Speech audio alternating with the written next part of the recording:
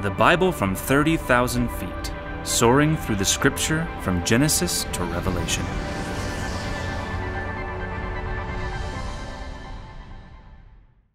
It's feeling better and better every week.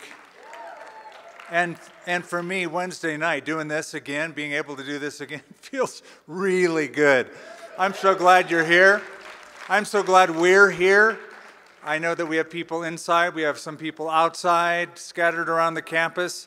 It just gets better every week. Now, we also understand that there are people who are still at home and not feeling good enough to go out, or feeling a little bit scared or apprehensive. And that's why we are still committed to not only bringing you this live, but on the weekends we're continuing with a special online service. So I've added that. Usually I begin a service at 6:30 Saturday night. I'm doing one at 4 o'clock Saturday afternoon to capture it just for the online folks.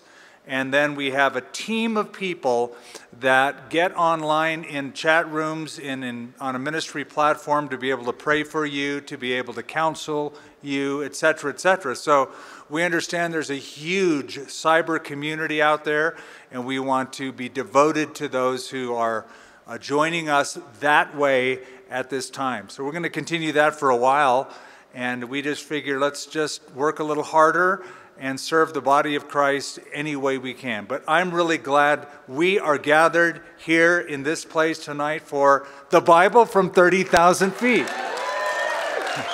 You know, it's been so long, I've forgotten how to do this. But would you turn in your Bibles, please, to 1 Timothy chapter 1 as we look in an overview fashion at 1 and 2 Timothy. A couple months ago, just as this whole COVID thing started to get underway, maybe a few days before that, I was taking my car in to get worked on, and this guy turned around and looked at me, and then he looked at me again, and then he said, "Skip, is that you?" And I said, "Yes." And he said, "I thought you were familiar, and I was wondering if that wasn't you," but he said this, "but you look older." No, it's true. And I thought, well, you're probably looking older too. I didn't say that, but that's a process of life. But you know, I started thinking about Paul the Apostle, and it dawned on me, I am the age when Paul the Apostle died. And I remember thinking that when I was 33, and I'm thinking, I'm the same age as Jesus when he died. Now I'm thinking, I'm the same age as Paul the Apostle. One of these days, I'll be saying I'm as old as John the Apostle when he died, Lord willing. But we have before us letters of Paul the Aged, he is called, Paul the Aged. And 1 Timothy and 2 Timothy and Titus, though we're not going to cover that tonight. But we come in the order of Scripture to what are called 3 pastoral epistles. And the pastoral epistles are written from Paul to leaders of congregations, Timothy and Titus. Both of them Paul calls my son in the faith, or my true son in the faith. They were the offspring of Paul the Apostle in a spiritual dimension. They were the legacy of his ministry.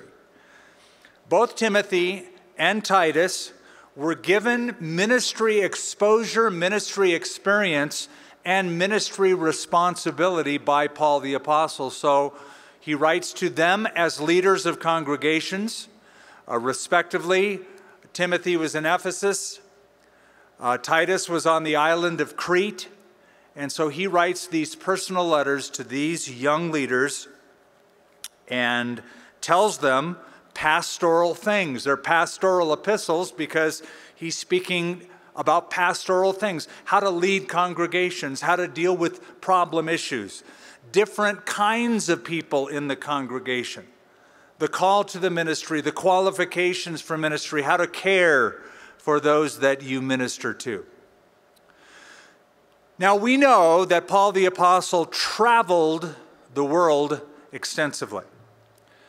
From the year 48 AD to about 56 AD, Paul traveled the world preaching the gospel. 3 missionary journeys in which Paul traveled mostly by foot.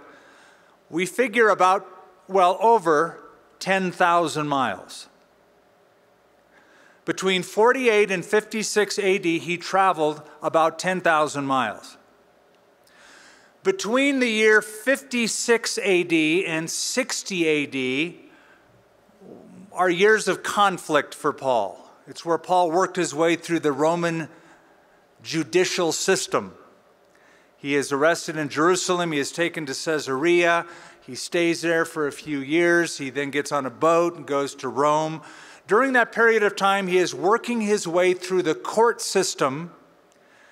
And by 60, not age 60, but 60 AD, he will make it to Rome, where he will spend 2 years, let's say 61 and 62 AD, he is in Rome, in prison, once again, under house arrest. His own hired house, under house arrest. Then he gets released. And when he gets released from about AD 62 to about AD 67, so about 5 years, he has relative freedom to go where he wants to go. Caesar Nero has released him after a trial. He reunites with Timothy, reunites with Titus, probably goes to Colossae where he meets up with Philemon about his slave Onesimus, which we'll get to next time, Lord willing. And then he writes subsequent letters, one to Timothy, one to Titus, one to Philemon, all in the Holy Scriptures. But then he gets arrested again. This time he is taken not to normal prison like he was before in Rome under house arrest. He is put under heavy security in what is called the Mamertine prison. I'll speak a little bit about that as we close 2 Timothy tonight. At the Mamertine prison is where he spends his final days, at which point he writes his final letter ever written, and that is 2 Timothy. So we get a letter to Timothy earlier on, and then a second letter to Timothy later on, just before Paul's death at around AD 68. Now it says, Paul, an apostle of Jesus Christ, by the commandment of God, our Savior, and the Lord Jesus Christ, our hope, to Timothy. Timothy's a great name. It means one who honors God. And it was something that his mother and perhaps grandmother gave him, both of which are mentioned in the second letter that Paul writes to Timothy. But Timothy becomes Paul's protege. He's a true son in the faith. He is from a town called Lystra, and Paul met him on the first missionary journey as he was going through Lystra and Derbe and Iconium, that area of Galatia. He meets up with Timothy, and at which time Timothy is converted because mom and grandma probably during that time were converted, and young Timothy as well. When Paul makes his second missionary journey through that area of Lystra, he asked Timothy to join the Paul the Apostle Evangelistic Association. He becomes a team member, which is interesting because Timothy, at the time he joins Paul's team, was probably about 15 years old, maybe 16, but he was quite young when he begins to learn the ministry ropes from no greater discipler than Paul the Apostle. He becomes very dear to Paul through the years. He is mentioned a number of times in the epistles, 22 times, I think, in all, Paul mentions Timothy. And Paul gives Timothy a description that he gives no one else. When he writes to the Philippians, he says concerning Timothy, "For I have no one like-minded who will naturally care for your state." It's a great word, like-minded, the Greek word isopsukos. means literally one-souled or equal-souled. My soul is equal to his soul. We track, we think alike, we value the same things. He places an emphasis on the same things I do. If I want a replacement of somebody who is most like me, it is young Timothy. He is isopsukos. He is equal-souled. He is like-minded. And now he writes him a personal letter. 1 Timothy, if you're looking for one verse that sums it all up, the key verse to this book is found in chapter 3, even though we haven't really made much progress. Turn over to chapter 3, verse 15, where he says, "But if I am delayed, I write so that you may know how you ought to conduct yourself in the house of God, which is the church of the living God, the pillar and ground of the truth." That one verse encapsulates the entire message of this book. It is the church of the living God. It is the house of God. I know that it's fashionable to go church shopping. We have our list of ingredients of what we are looking for in a church, one that caters to my needs, my family's, things like this. And there are many to shop from. There are young ones, there are old ones, there are loud ones, there are quiet ones, there are ones that have very, very long sermons, there are some that have very, very short messages. Some people prefer that. One person I know calls them sermonettes. Somebody said sermonettes who are really for Christianettes. In fact, another person added to that and said sermonettes are for Christianettes who can't wait to get outside and smoke their cigarettes. So I guess you could keep going with that. But though there are many churches in the ecclesiastical landscape from which to choose to meet your requirements and your needs, too often the one that is left out is the founder of the church. And that is God. It is the house of God. It is the church of the living God. And the question we ought to ask is this a church of God, where God is honored, where Jesus is preached? If Jesus said, "I'm going to build my church," we should find a church that Jesus is behind, that honors him. First and foremost, that preaches his truth, his word. And so that's sort of the summary verse. I'll take you back to chapter 1. Now let me give you a division of the book. Since the book is about the church, it is the first pastoral epistle. Chapter 1 is the message of the church. Chapter 2 is the members of the church. Chapters 3 and 4, the ministers of the church. And chapter 5 and 6, the ministry of the church. That's how I've divided it. You could have lengthier divisions, but I find that helpful. The message of the church is chapter 1, Paul, an apostle of Jesus Christ, by the commandment of God, our Savior, and the Lord Jesus Christ, our hope, to Timothy, a true son in the faith. You're going to see that little construction throughout the New Testament, the faith. And when you see that, the faith, it means the embodiment of Christian truth. Summed up by that little phrase, the faith, the embodiment of Christian truth. It's what, same thing in Jude, verse 3. I wanted to write to you concerning the faith, the common faith. But I thought that I needed to write to you and tell you that you need to contend earnestly for the faith. So the faith is the body of Christian truth. The faith relates to the truth, relates to the Word of God. So it's the Scriptures, it's the truth, it's what we hold to. It is the faith. Grace, mercy, and peace from God our Father and Jesus Christ our Lord. As I urged you when I went to Macedonia, remain in Ephesus, that you may charge some that they teach no other doctrine. Now that's an important word in these two epistles, doctrine. No other doctrine.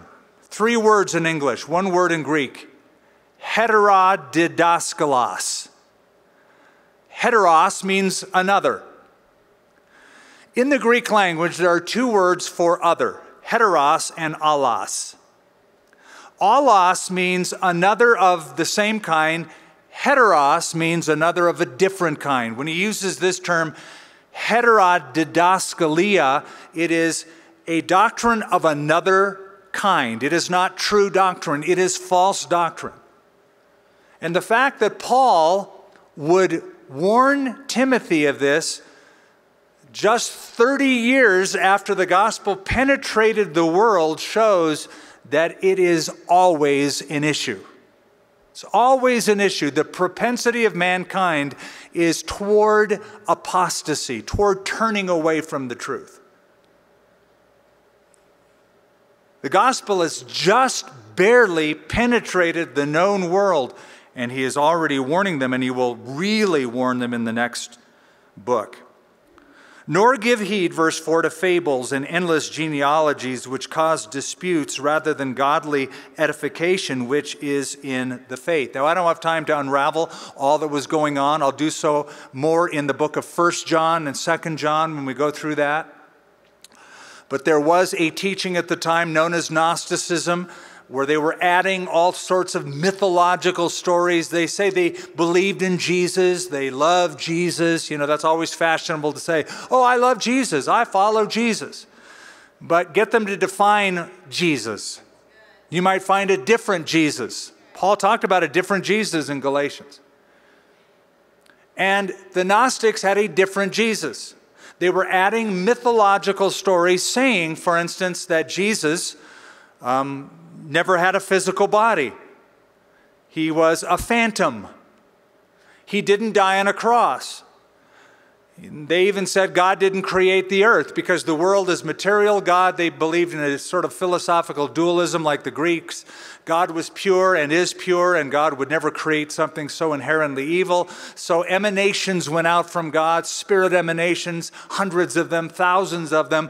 Eventually, an emanation went out from God so far removed from God, it didn't even know God. That was the God that created the earth.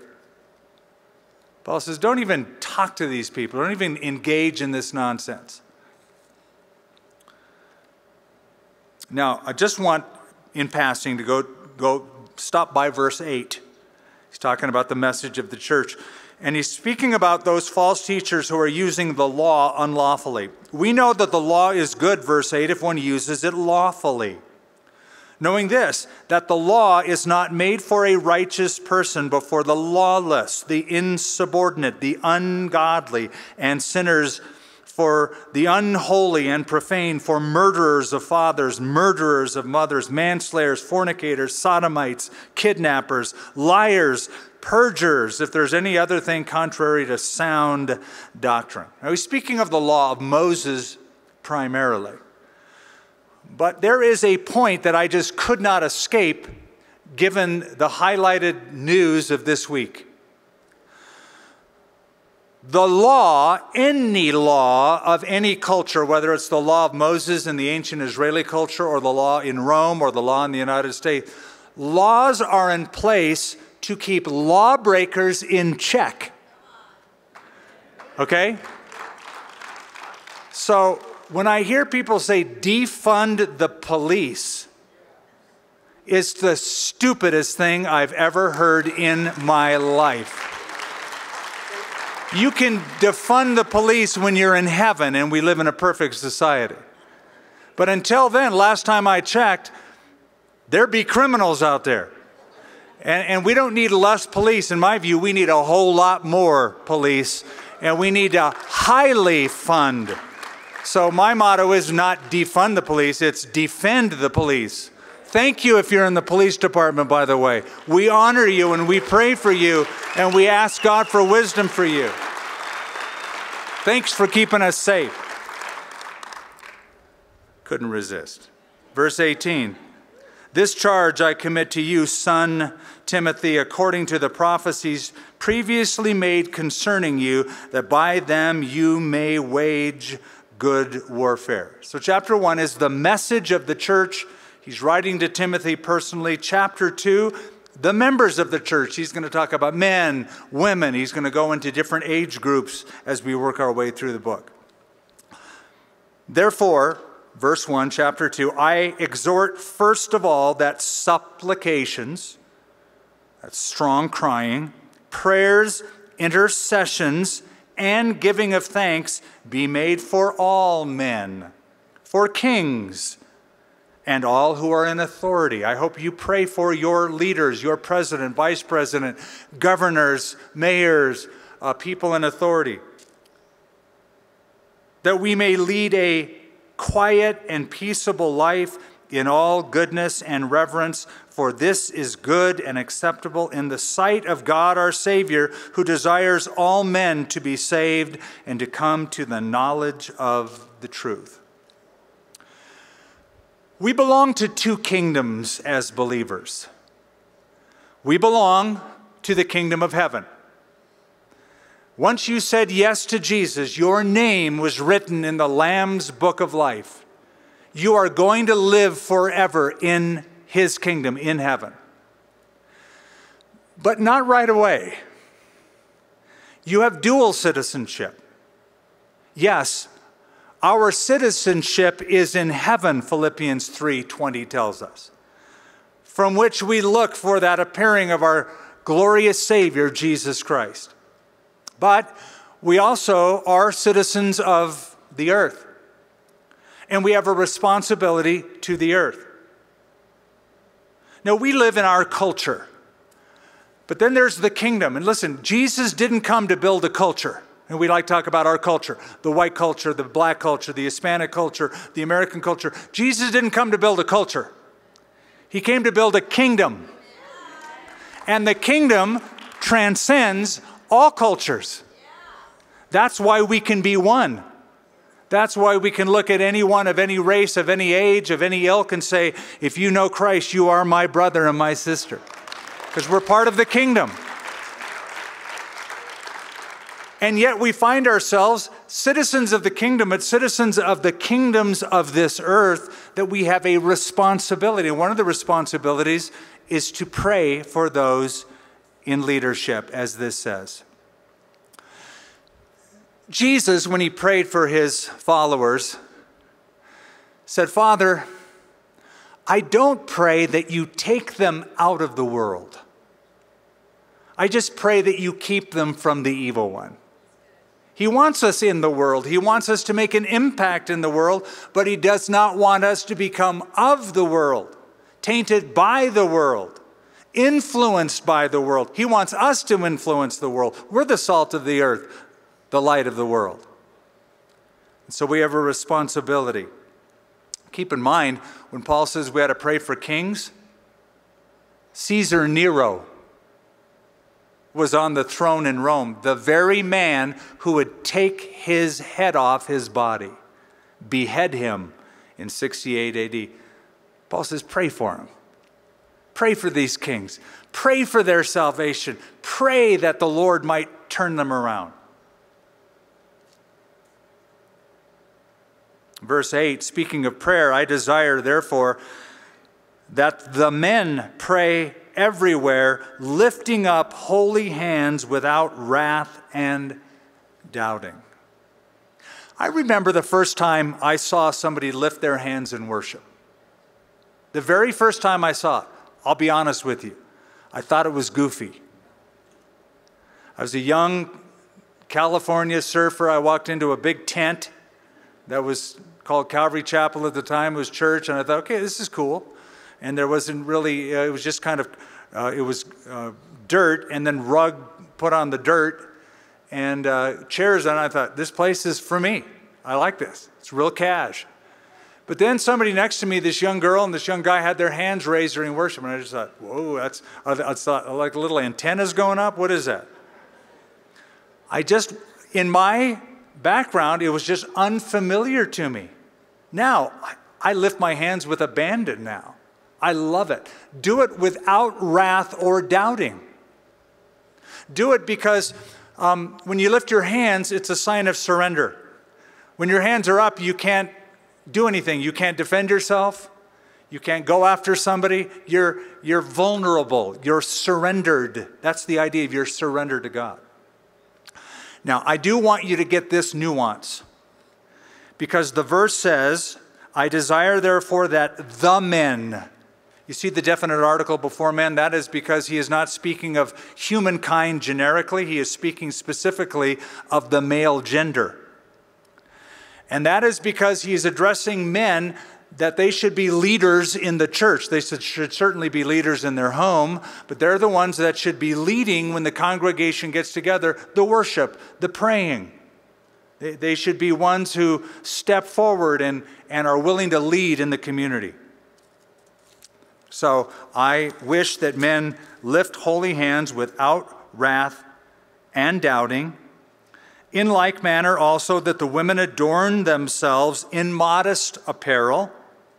That's now in the church, with propriety and moderation, not with braided hair or gold or pearls or costly clothing. The practice back then was to weave gold strands and pearls into the hair to show off, many times in certain social events, to show off their own status and wealth. Paul says, this is the church, you don't need to show off.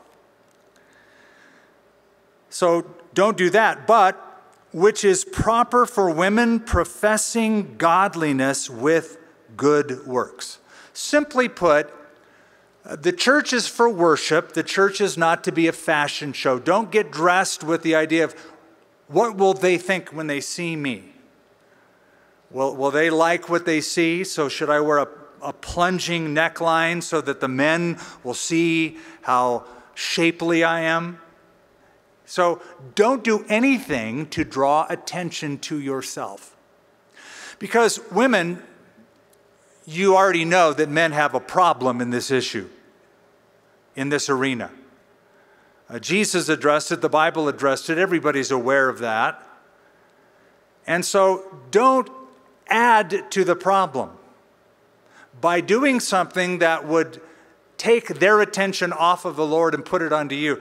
Arthur W. Pink wrote something that I always liked. He said, if lustful looking is so grievous a sin, then those who dress and expose themselves with the desire to be looked at and lusted after are not less, but perhaps more guilty. In this matter, it is not only too often the case that men sin, but women tempt them to do so. How great then must be the guilt of the great majority of modern misses who deliberately seek to arouse the sexual passions of young men. Listen, we know what David did with Bathsheba, but it would have been helpful if Bathsheba would not have bathed on her rooftop. I'm not saying that he's not culpable, he is. But both of us, all of us, have responsibilities for propriety, as the scripture says, within the church. So that's the members of the church. When we get to chapter 3, we get to the ministers of the church. Notice how it begins. This is a faithful saying. If a man desires the position of a bishop, episkopos is the word. It means an overseer, an elder, a pastor. He desires a good work. And then Paul begins in verse 2 all the way down to verse 7, a list of qualifications, 16 of them to be exact, for those who are qualified for pastoral ministry, for being an elder, for being an overseer. When we get to verse 8, likewise, deacons must be reverent, holy. Doesn't mean they should be a reverend, but reverent. By the way, I never liked the word reverend. Reverend. I don't like to be called reverend because reverend is a word with a D only applied in the scriptures to God. Holy and reverend is his name. I can have a reverent disposition. You can have a reverent disposition, but don't call me reverend. You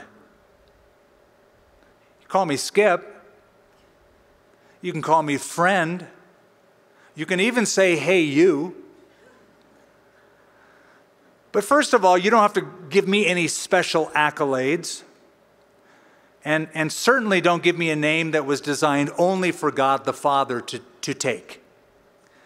But deacons should also be holy, be reverent, not double-tongued, not given to much wine, not greedy for money. Now, there is an interesting comparison between the qualifications for deacons and the qualifications for elders. In some cases, they're similar. In some cases, they differ. The idea is they should be exemplary, both.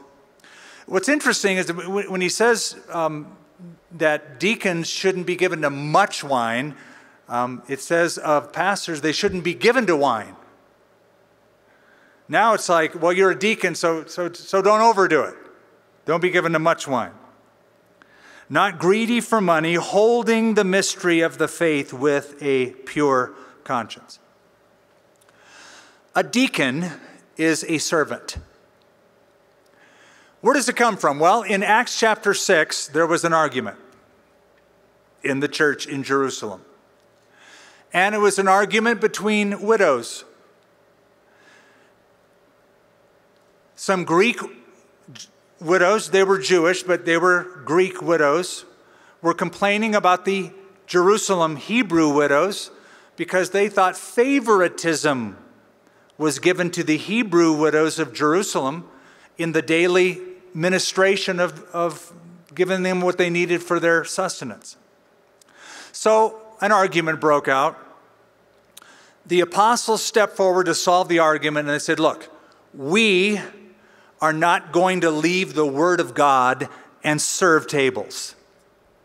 So, choose 7 men full of the Holy Spirit with a good reputation that we can appoint over this, and we'll let them do it.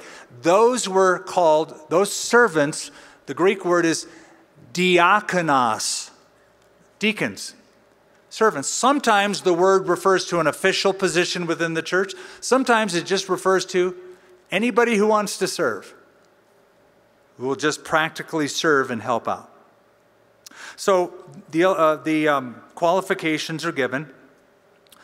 Chapter 4 continues and gives warnings to those who would fall away. Verse 1 of chapter 4, the Spirit expressly says, in the latter times, some will depart from the faith. That means the body of Christian teaching. Some will depart from the faith, giving heed to deceiving spirits and doctrines of demons, that is, doctrines taught by demons, speaking lies and hypocrisy, having their own conscience seared with a hot iron. I'm not going to make much comment on that because some of this forms the base of what I'm going to be talking about Sunday morning. So go down to verse 6.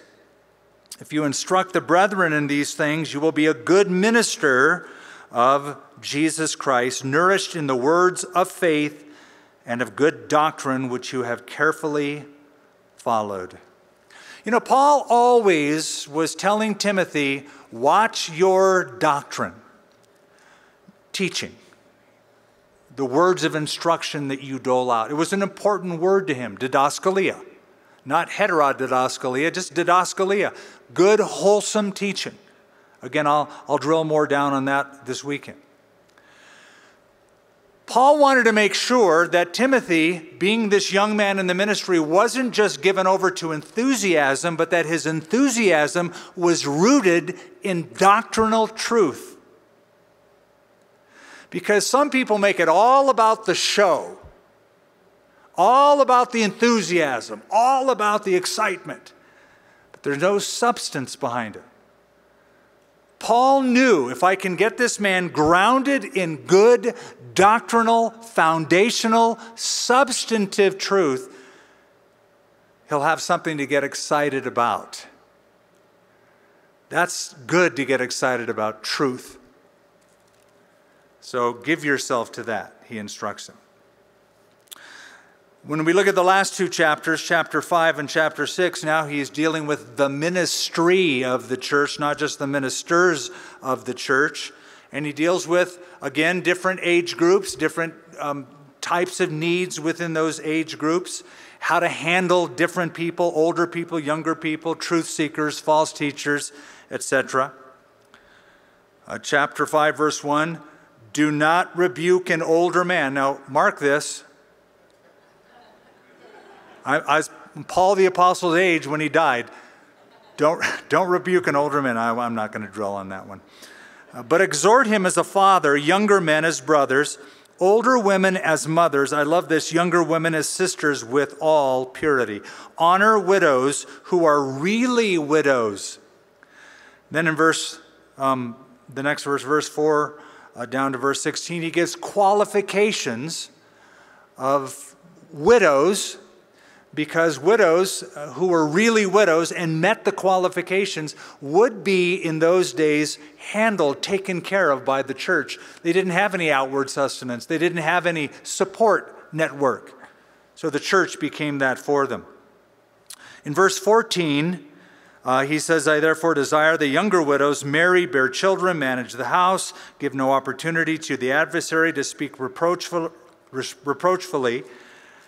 For some have already turned aside after Satan. If any believing man or woman has widows, let them relieve them, and do not let the church be burdened, that it may relieve those who are really widows. Let the elders who rule be counted worthy of double honor, especially those who labor in the word and doctrine. For the scripture says, you shall not muzzle an ox while it treads out the grain, and the laborer is worthy of his wages, speaking of monetary remuneration.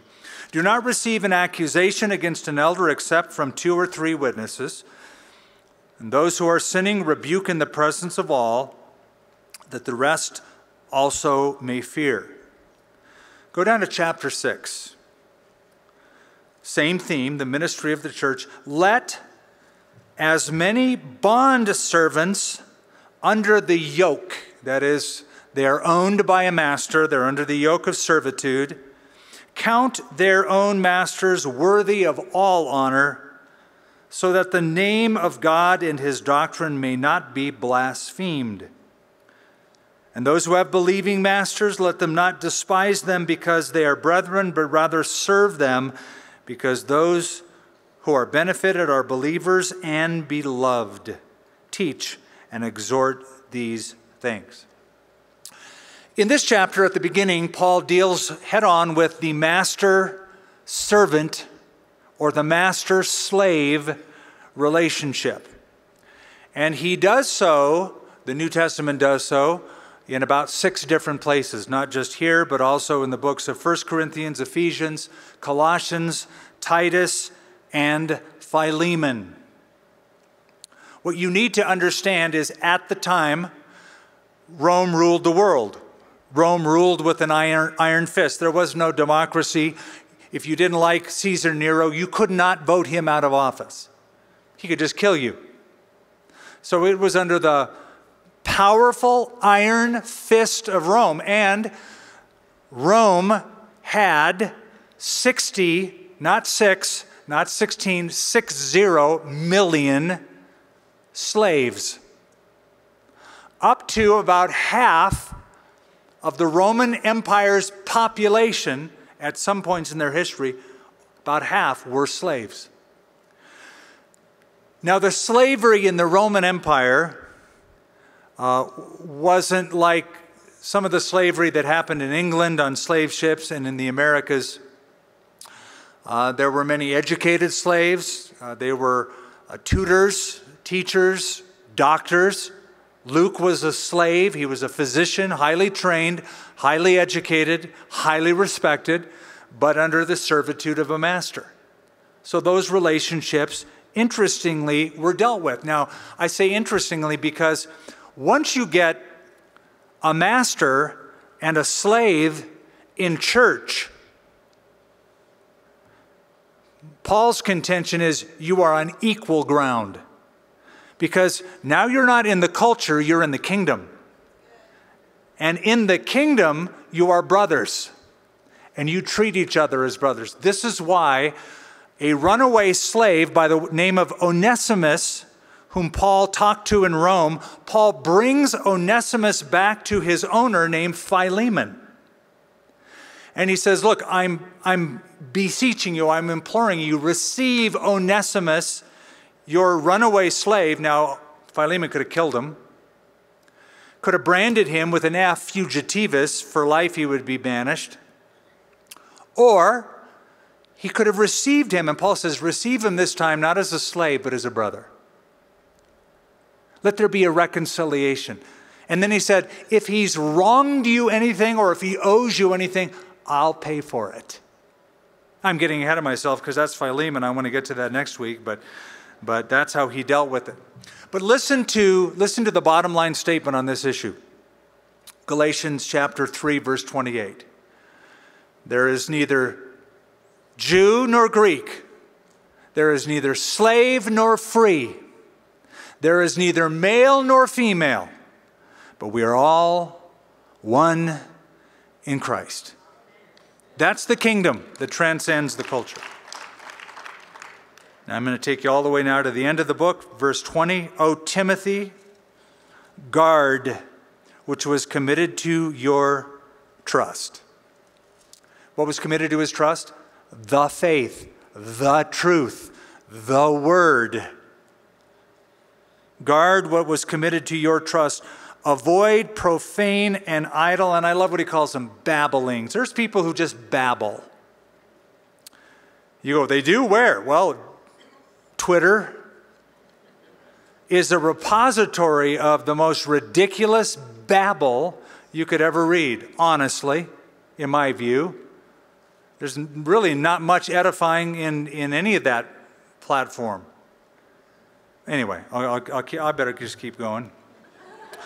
So avoid profane and idle babblings and contradictions of what is falsely called knowledge. By professing it, some have strayed concerning the faith.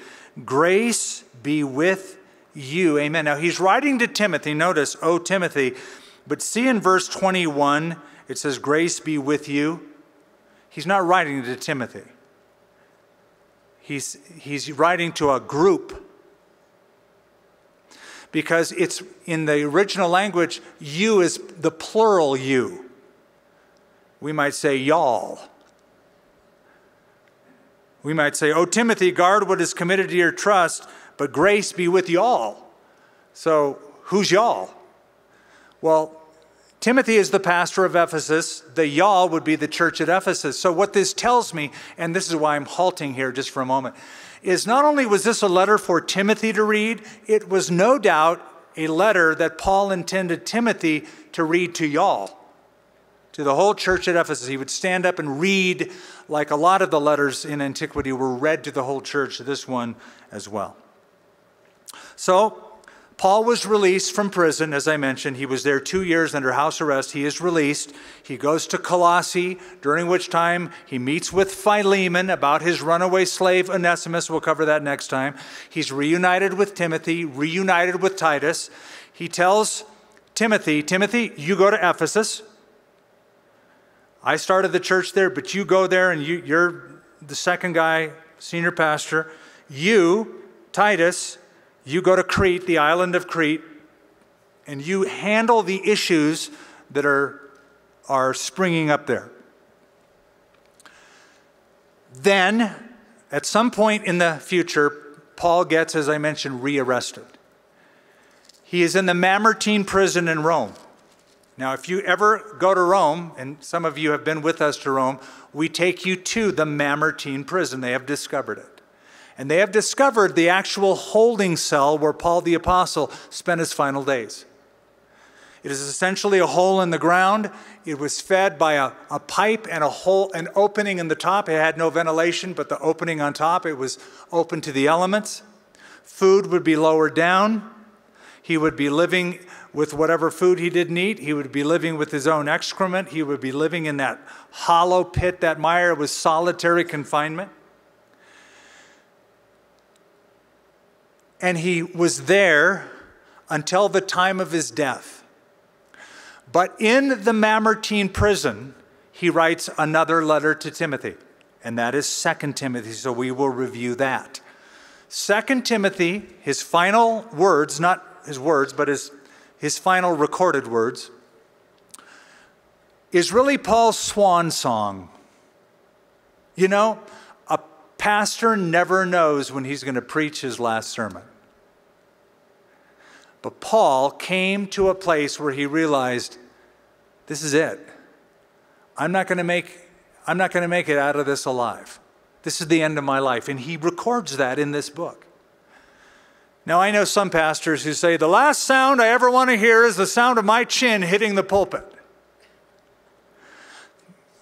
I get that. I understand the sentiment behind that. You want to minister to the end, but that would not be good for your congregation to have them see you die on the spot, cracking your skull open on the pulpit. Just saying.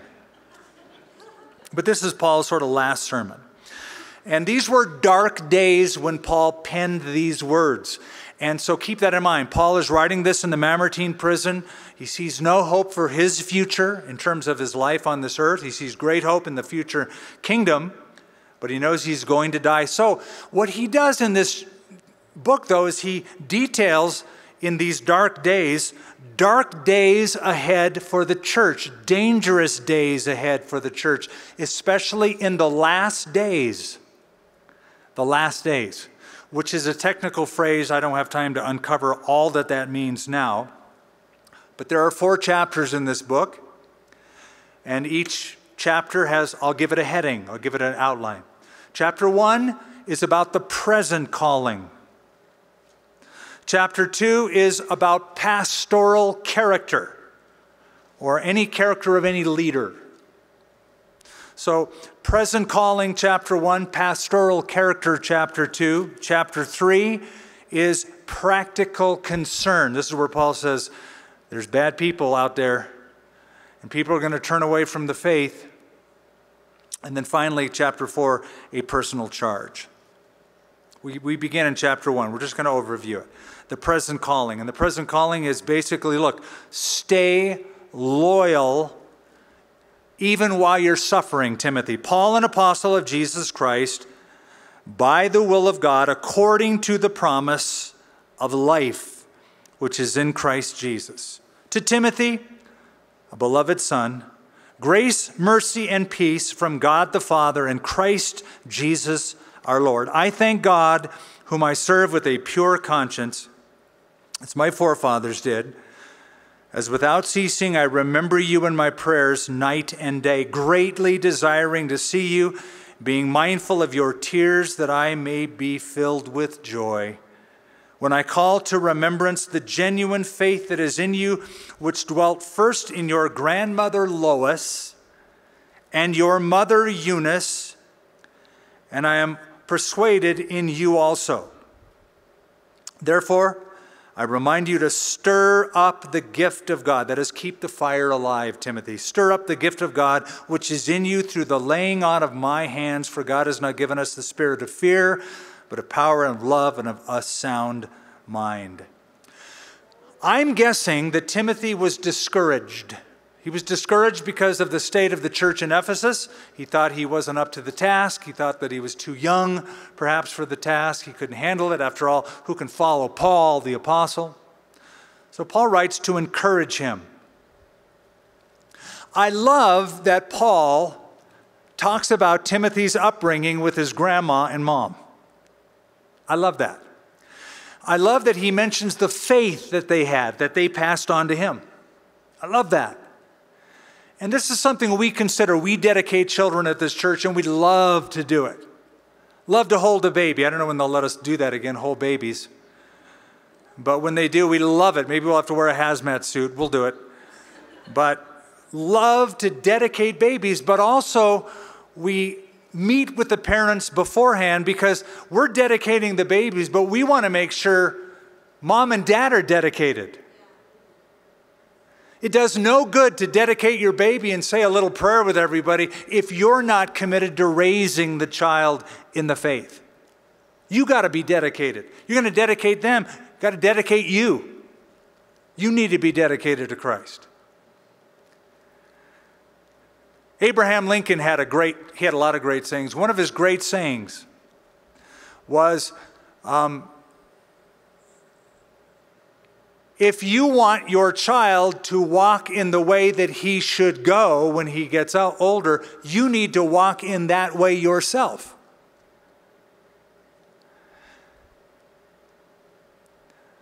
There was a couple of seminary grads that were talking about Bible translations, and these Bible nerds were talking about which one they preferred. And one of them said, well, I've always liked the old King James Version because of the majesty of language.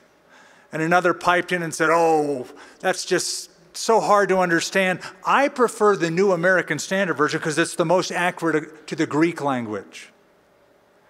And someone else said, I prefer a more fluid translation like the NIV. And a fourth guy who was in on the conversation said, I like my parents' translation the best. And they laughed. They said, what do you mean, your parents translated? He said, yes. They translated the truth of the Bible into their everyday lives, and it's been the most convincing translation I've ever read. You know, when you see it in a life lived out, it's convincing. And Timothy had that background of Jewish grandmother, Jewish mother who became believers and passed it on. Verse 8, therefore, do not be ashamed of the testimony of the Lord, nor of me his prisoner, but share with me in the sufferings for the gospel according to the power of God. Go down to verse 15. This you know, and this is sad to me, that all those in Asia have turned away from me, among whom are Phygellus and Hermogenes. Boy, we don't really know who they are. Probably they were aspiring leaders. They had a lot of giftedness, but they deserted either the faith or they deserted the calling, and they were too scared of the persecution. But they turned away. And to me, it's interesting that Paul was okay with naming them.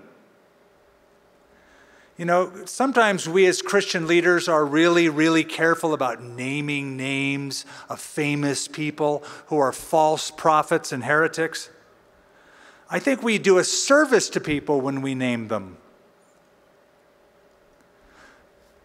Paul did this not once, but a few times. He'll do it again with Alexander the coppersmith has done me much harm. May the Lord repay him according to his deeds. How would you like to be that guy named in the Bible? By Paul.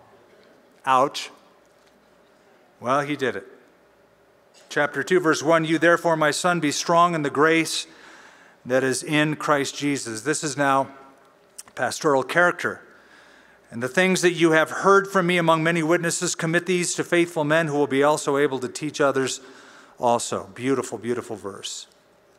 You therefore must endure hardship as a good soldier of Jesus Christ. Now, just notice in the next few verses all of the mixture of metaphors that Paul uses for this young man in ministry. You have to endure hardship as a good soldier of Jesus Christ. Verse 3, no one entangled in warfare entangles himself in the affairs of this life, that he may please him who is enlisted as a soldier. And also, if anyone competes in athletics, now he's an athlete, he is not crowned unless he competes according to the rules. Verse 6, the hard-working farmer, so it's the third metaphor, must be the first to partake of the crops. Consider what I say, and may the Lord give you understanding in these things. I think the bottom line, without trying to unravel all the metaphors in the 6 minutes I have left, is to say, Paul is getting to this issue. If you're going to be in ministry, Timothy, it's going to be hard. You've got to be persistent. You got to stick with it. You got to stay at it. Whether you're a hardworking farmer or an athlete who trains every day, or a soldier who says yes, sir, to the commanding officer, but is in a very difficult post, stay at it. Determination. Verse 15. Verse 14. Remind them of these things, charging them before the Lord not to strive about words to no profit, to the ruin of the hearers. Be diligent to present yourself approved to God, a worker who does not need to be ashamed, rightly dividing the word of truth. Notice the wording, be diligent, that hard work again. Ever heard of J. Vernon McGee? So I had the privilege of meeting him. I had the privilege of having him speak at our church here. And I interviewed him the day that he spoke at our church, maybe the day after actually. And I asked him, I said, Dr. McGee, there's very few people like yourself who are committed to teaching the whole Bible. I mean, every pastor teaches from the Bible, a Bible verse here, a Bible verse there. But you are committed to teaching from Genesis to Revelation. You're a true expositor. Why is it that so many pastors, in your view, do not teach the whole counsel of God? And it's the classic J. Vernon McGee Texas drawl. He said, because they're all lazy. Well, Paul is saying, young Timothy, don't be lazy, be diligent. Teach it all. Teach them the truth. Be diligent to present yourself approved to God, a worker who does not need to be ashamed, rightly dividing the word of truth. Rightly dividing means to cut a straight line or to plow a straight furrow or to build a straight road. That's the idea. Paul was a tent maker. He had to cut very straight lines in the skins to make tents. Very precise in what he did.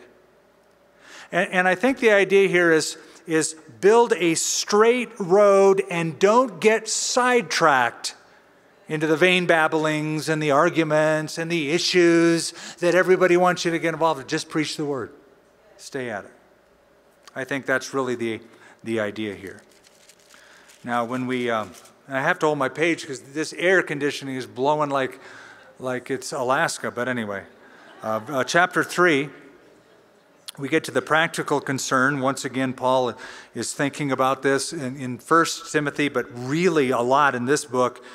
He says, verse 1, chapter 3, but know this, that in the last days perilous times will come. Men will be lovers of themselves, lovers of money, boasters, proud, blasphemers, disobedient to parents, unthankful, unholy, unloving, unforgiving, slanderers, without self-control, brutal, despisers of good, traitors, headstrong, haughty, lovers of pleasure rather than lovers of God, having a form of godliness but denying its power, and from such people turn away. Again, can I remind you, the gospel has barely penetrated the world, the known world at the time. It's just over 30 years that the gospel has gone out from Jerusalem, and now by the hands of Paul and the mouth of Paul the apostle. There's a haunting question Jesus asked while he was on the earth. He said, when the Son of Man returns, will he find faith on the earth? He's not going to find much. If I go by what I see today, he's not going to find much. When the Son of Man returns, will he find faith on the earth? Paul said this is an ever-present problem. Again, I'll deal more with that during the weekend, but go to chapter 4, the last chapter, 2 Timothy chapter 4. It's now a personal charge. I charge you, therefore, before God and the Lord Jesus Christ, who will judge the living and the dead at his appearing and his kingdom. Preach the word. These are Paul's final words recorded. Preach the word. Don't preach your opinions. Don't preach just what you think are the issues. Preach the word. Be ready in season and out of season. Convince, rebuke, exhort with all long suffering and teaching. For the time will come when they will not endure sound doctrine, but according to their own desires, because they have itching ears, they will heap up for themselves teachers. You can always find somebody who will tell you what you want to hear. And they will turn their ears away from the truth and be turned aside to fables. But you, talking to you, Timothy, be watchful in all things, endure afflictions, do the work of an evangelist, fulfill your ministry. Fulfill your ministry. Then he uses himself as an example. He's saying, Timothy, you started well. Finish well. End well. It's one thing to start really well. I know a lot of Christians that start with a bang but end with a whimper. Such promise, and then Timothy, don't give up now. It's too soon to quit. Keep going, buddy. Finish well. I love evangelism. I love seeing people come to Christ. We applaud when somebody does. But do you realize that's just the beginning? The applause goes to the one who crosses the finish line. Christianity is not just obstetrics. It's all the way to geriatrics. And when somebody walks faithfully with the Lord, then dies in that glorious estate, that's the hallelujah. And he gives his own example. Verse 6, for I am already being poured out as a drink offering. The time of my departure is at hand. I have fought the good fight. I have finished the race. I have kept the faith. Finally, there's laid up for me the crown of righteousness, which the Lord, the righteous judge, will give me on that day. And not to me only, but also to all those who have loved his appearing. I can't help but just look at verse 13. Bring the cloak that I left with Carpus at Troas when you come, and the books, especially the what? Parchments. If you're wondering, where did you get the name for your bookstore? This verse, I lifted it right out of here, parchments. Alexander the coppersmith has done me much harm. May the Lord repay him according to his works. That's the verse I was telling you about. Go all the way to the end, if you don't mind, because we're out of time. Verse 22, the Lord Jesus Christ be with your spirit. Grace be with you. Amen or amen, depending on where you're from. Either way. Okay, that closes the book. Then, as Paul put down his pen, sometime after that, he was taken from the Mamertine prison. He was walked a few yards away to the Basilica Julia, the court built by Julius Caesar himself. He stood final trial before Caesar Nero.